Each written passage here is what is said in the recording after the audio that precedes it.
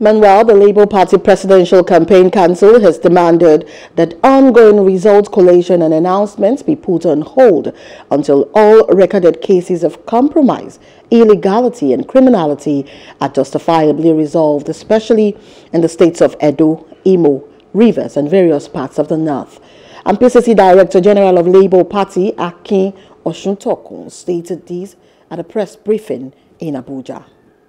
We regret to state that we've lost confidence in the results being collated and being announced.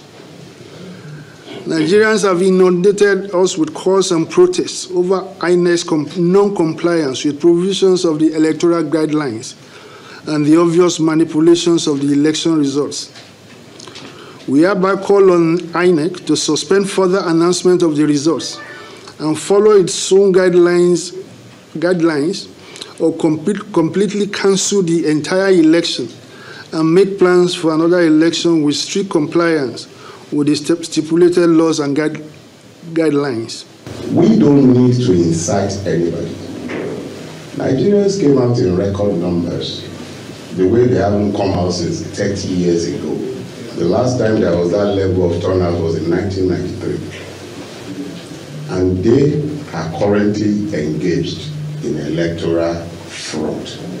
It is for them to maintain peace on the street.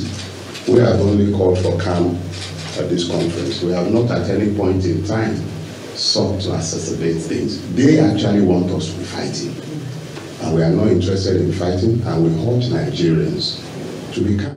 Hello. Hope you enjoyed the news. Please do subscribe to our YouTube channel and don't forget to hit the notification button so you get notified about fresh news updates.